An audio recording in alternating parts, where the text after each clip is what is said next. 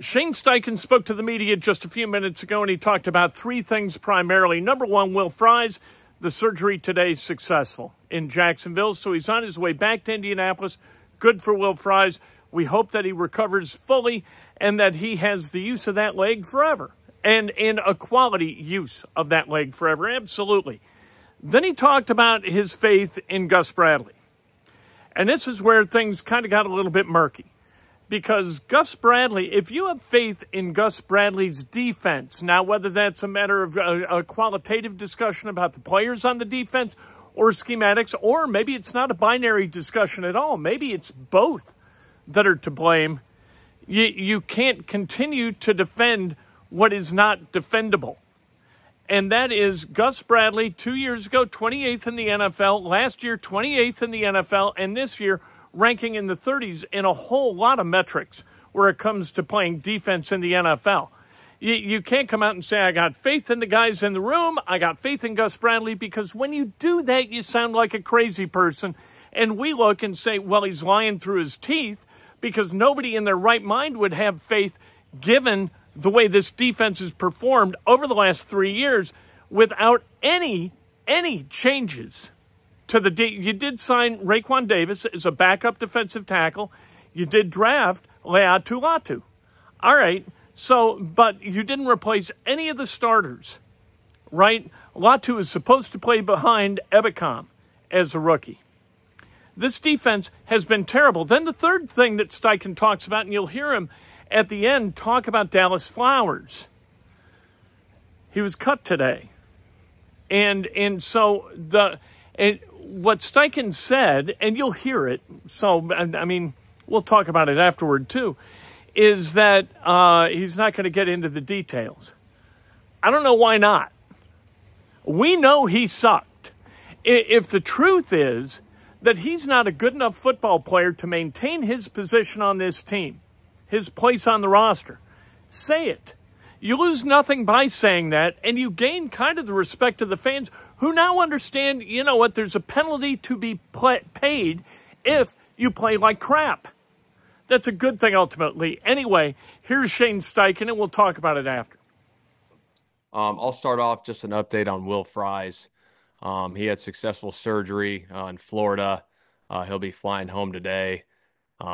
Wish him all the best in his recovery. Just an ultimate competitor. Feel for him. He's been doing everything, right all year, playing his tail off, and it's just an unfortunate thing that happened to him. So wish him all the best in his recovery. Take our first question from James. Shane, I know you're not on social media, but just to, I guess, get it out the way, when healthy, is Anthony Richardson your starting quarterback? Yes, he is our starting quarterback. Okay, and then just an update on his overall health, JT, like those two guys in particular. Yeah, they're doing well. We'll see how the week goes, but they're both feeling really good. So we'll see how the week progresses. Nate? Hey, Shay, I know we asked you yesterday about kind of your faith in this defense, the players, and how they're going to turn this around. Just kind of curious what your faith level is in Gus Bradley to do the same. Kind of what is it about Gus that I guess gives you the confidence that he can right this ship? Well, Gus has been doing this for a long time, and he's had incredible defenses, obviously, where he's been, and I got the faith and trust in him to get this thing turned around. And if you look back at the game, the biggest thing that we need to improve on is, not giving up the explosive plays. And we allowed, too many of those, and we got to get those things cleaned up. And also, affecting the quarterback, whether that's with a 4-man rush, a 5-man rush, or a 6-man rush, we got to affect the quarterback early in games, and we go from there. Steven? Hey, Shane, maybe this isn't like the biggest problem, but, Alec had those big plays late in the game yesterday. I don't think he had any targets before like those last few minutes. And I'm wondering this, I think he's 4th on your team in targets.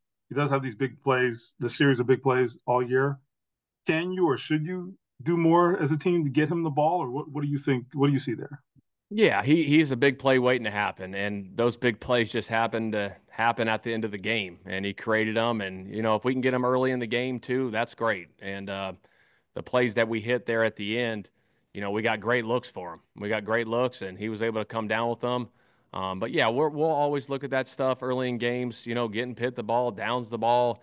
Obviously, JT's got to get his touches. Everyone's got to get their touches. So that's something we look through, Stephen, every week. And, we'll keep looking at that for sure. Greg?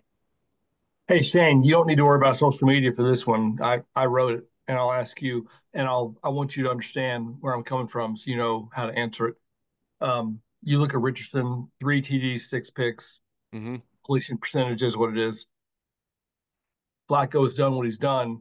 Are you guys trying to win this year, or are you trying to develop Richardson? Obviously, you want to do both, but Yeah, does one take precedence over the other? we're trying to win football games. That's the bottom line. We're trying to win football games. And when Anthony's out there, obviously he makes a lot of big plays for us, and that's where it's at. All right, thank you. Yep. Kevin? Shane, what didn't you see from Anthony last week that you need to see this week in order for him to play? Just making sure he feels really good with his body. Obviously, the medical staff, all those different things. But going through that process, the rehab, the practice, making sure he feels ready to go. And I know it can be a big phrase, but do you feel like AD has made some business decisions in competing for the ball?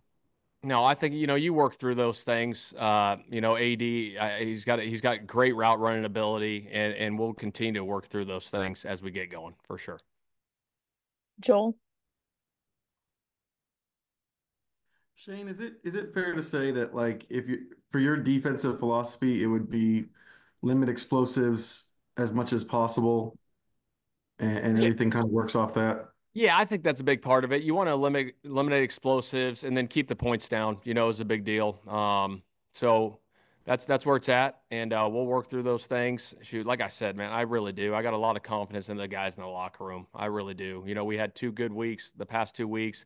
Obviously, we'd love to have yesterday back, but we can't take it back, and we got to move forward. We got to learn from our mistakes. There's constructive criticism, holding people accountable. Going forward. And that's what we got to get done. We got a huge division game coming up, in Tennessee that we got to get ready to go play. George? Shane, Dalton Tucker was obviously one of the big stories of the preseason. What did you see from him after he came in, and how tough of a situation is that for a guy coming right off the bench? Yeah, it's tough, and I thought he handled it really well. He came in and did some good things. Pass pro was clean. So obviously we'll look at that this week. But if he's out there at that guard spot, got a lot of faith in him moving forward for sure. And we'll take our last 2 here. We'll go James and then Kevin. Sorry, Kevin already asked mine, so I'm good. All right. Kevin? Shane, I know a lot of people say when you're down 14 analytically, if you score that touchdown, you go for 2. Is that something you believe in? Without getting into detail, I mean, there's a time and a place for it, but there also is a time and a place where if you go for 2 there and you don't get it, it's kind of like, oh crap. So sometimes you take the points there and then you go for 2 at the end if you need to do it and win it. And obviously to go for 2 there's 2:30 left. I didn't think it was the right time to go for 2 there at the end because of the time on the clock. My bad, Shane. I meant to ask you this. I know Dallis Flowers was waived, so can you just speak about knowing him as a player, the person, but also what went into that decision to move on from him? Yeah, I won't get into detail. It was a decision.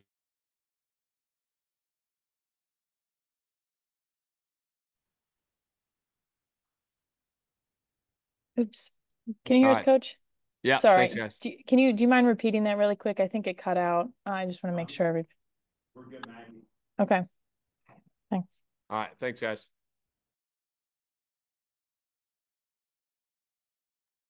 Yeah, I didn't get that last answer, so if anybody got it. Definitely froze. Yeah, I don't know what happened.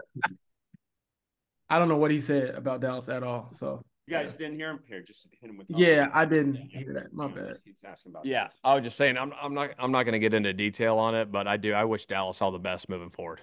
Okay, thank you. All right, yeah, thanks. Thanks, Coach. Yeah. All right, there's Shane Steichen. Steichen, it wouldn't, it would have been funny if he had kind of pulled a Chevy Chase, like at the end, couldn't hear the answer, right? Maybe he would just sit in there.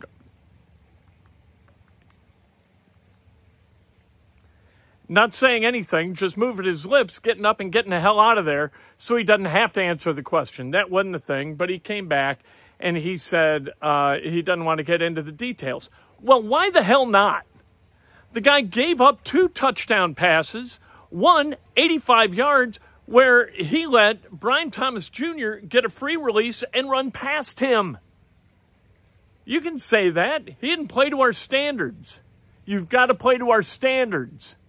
That's a good thing. The answer about Gus Bradley I thought was inglorious. The good information came about Will Fries. That's Shane Steichen today. You have got to comport yourself with confidence in the face of chaos.